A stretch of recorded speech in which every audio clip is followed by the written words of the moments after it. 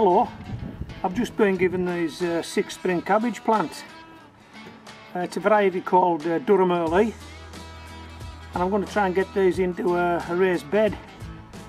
I've started to create some room now, things are coming out so these guys could go in. The problem is I've got clubroot in the raised beds.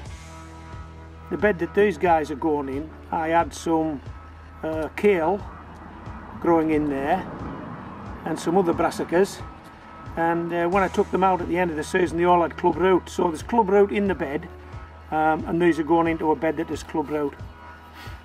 So I'm going to try and minimise the risk to these guys by giving them a better start, and what I'm going to do is I'm going to pot these guys up into some, I think the yogurt cartons that I have. I'm going to use a compost or that I know has had no clubroot in it. It's new compost, it's brand new sterile compost, so I know there's no clubroot in there. And I know that clubroot likes a fairly acidic environment to thrive, and my beds tend to be on the acidic side. So what I'm going to do is this compost, I've actually mixed in some garden lime with it to try and raise the pH level towards neutral, to make it less acidic, to make it less to the liking of clubroot. And then at a later date we'll transplant these guys into the bed, and hopefully by then they'll have a much bigger root system and be able to grow on and thrive, but only time will tell.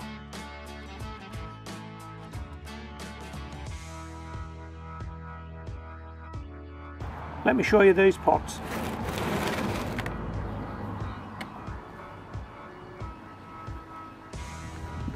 This is what we're going to transplant them up into.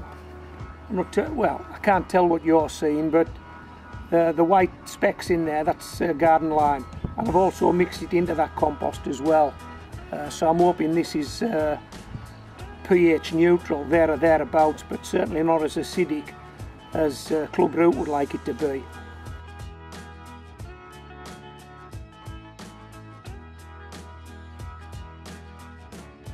Okay, let's put these guys on.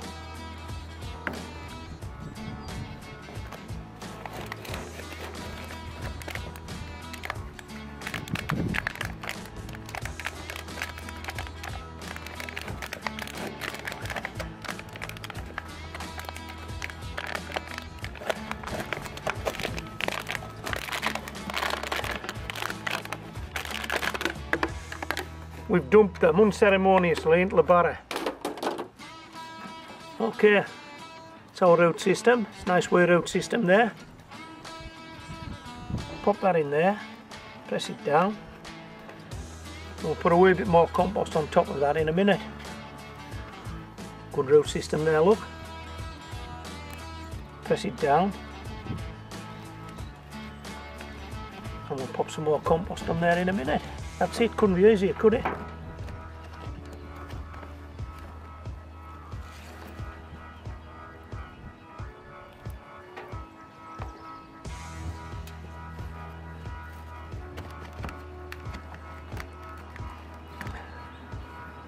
Okay, so I'm going to give these guys a while to fill these pots with roots, and then we'll transplant them into the raised bed.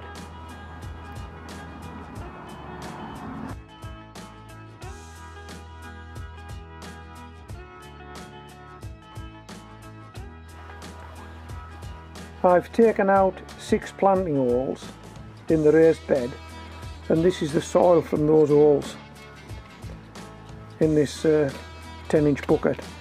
Okay, so this soil is representative of the soil in the raised bed. What I'm going to do now is I'm going to do a pH test on this soil. I have been trying to modify it with some garden lime to try and get it up near a neutral pH, 7 pH. So let's see where we are.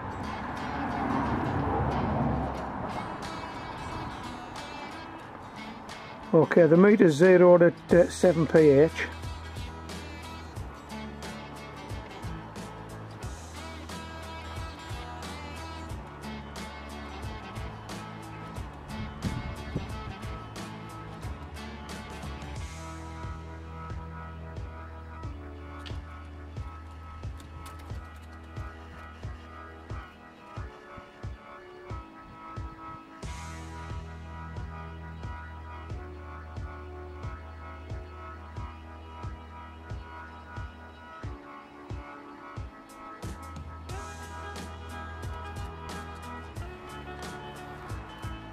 So the first reading is settling out at between 6 and 6.5. So we're just very slightly acidic on our first reading.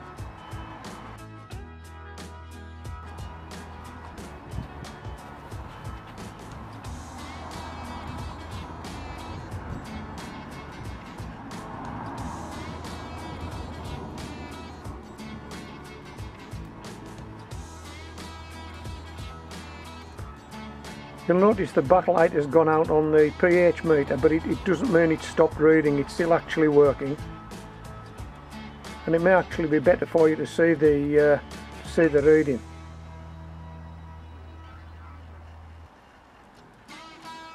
I'll just pop that backlight on again and see if it makes any difference. I don't think it will.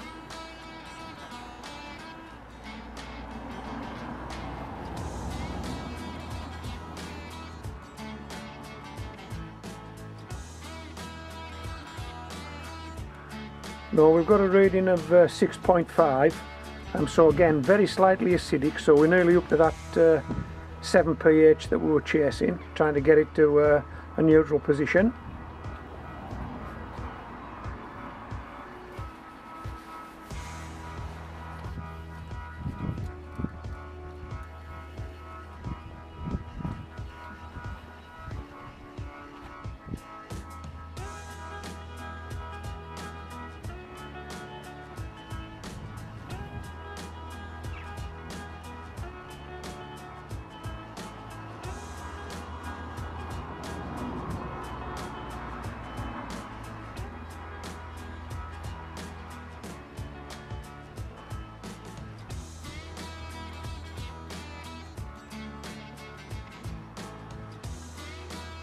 Okay, so we've settled out at 6.5 again, so again very slightly acidic.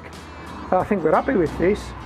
Now what I'm going to do is I'm going to line the planting holes with some more lime before I plant the spring cabbages, and hopefully the root system will be big enough now that these spring cabbages will actually grow on to make good cabbages in the spring of next year without being affected too adversely by clubroot. And the one other big danger that we have in gardens when we're growing brassicas, butterflies, because we're growing through autumn, winter and into spring, there are no butterflies about. It's too cold. No butterflies, no caterpillars. No caterpillars, cabbages are fine with that. We don't want caterpillars on cabbages. We don't want clubroot on cabbages. So let's go and plant these cabbages.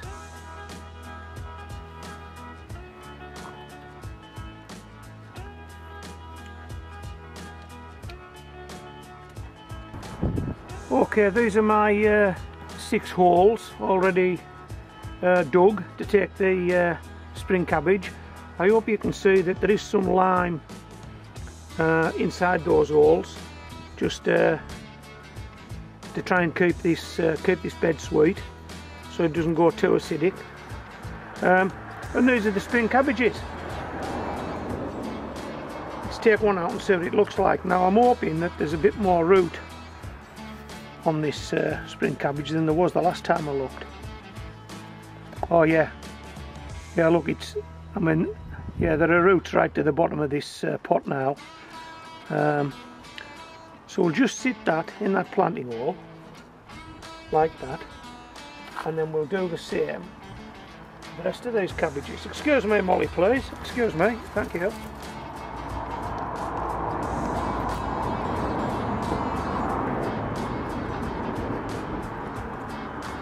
And basically all I'll do is water these guys in and tighten them up a bit in the planting hole. Yeah, look, that's the type of root we like to see, that very fine hair-like root. No clubroot on these guys, not yet anyway, and hopefully there won't be. Hopefully we've taken enough precautions here. But we won't know that, will we, till next spring. So if you want to know if this has worked, then you'll need to visit me again next spring when we harvest these guys. and hopefully we'll get some good spring cabbages.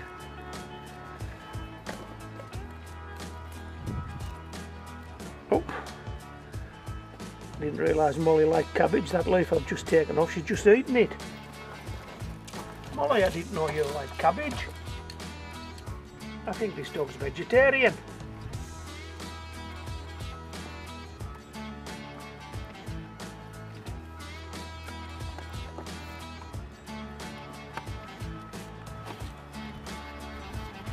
Okay.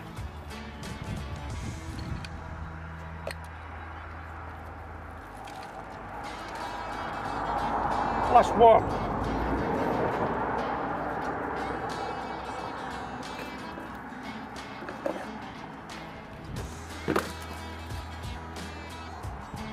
No, that didn't take long, did it? So that's our, hello sweetheart, that's our 6 spring cabbage. As I say, I'll tighten these guys up in the planting holes, and that's it. Till next spring, isn't it, Mom? Blimey, look at this. Oh, Molly, you need a haircut. Look at that. Look at that. I don't know if you can see that. Good for birds' nests, but not in autumn because the birds have all migrated. At least they're not nesting anywhere. Okay, so that's it for today, isn't it, Mom? This is Homegrown Veg signing out. Come on, sweetheart, come on.